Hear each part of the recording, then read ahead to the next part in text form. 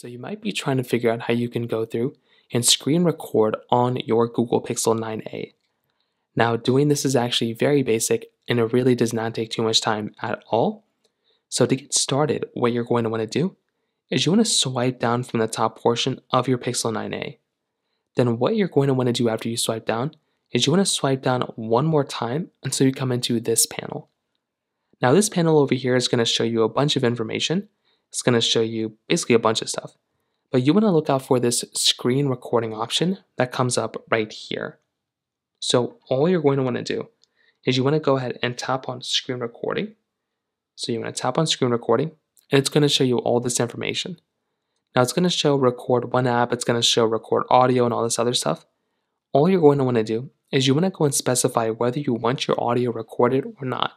So it's totally up to you. If you want to record it, then tap on device audio. You can have it record your screen, whatever's on the screen will record that audio. Your microphone can record that, and then device audio and microphone at the same time. So then what you can do is you can click on next, and then you can choose an app to record. So choose the specific application you want to record. Let's say I want it in the Play Store. I can tap here, and then it's going to start recording. It's going to count down from 3. I can start recording the application, and then if I hop out of the app, I think it still records whatever I'm recording. And then whenever I'm ready, I can just hop out of it. And then if I want to stop recording, I can click right up here.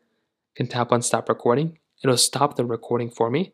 And I'll put that recording in my Google Photos album. So I can go right into here. I can just try finding that particular, recording that I just made. And then that's all you're going to have to do. Sometimes you have to click on collections, movies, and the option will be right here.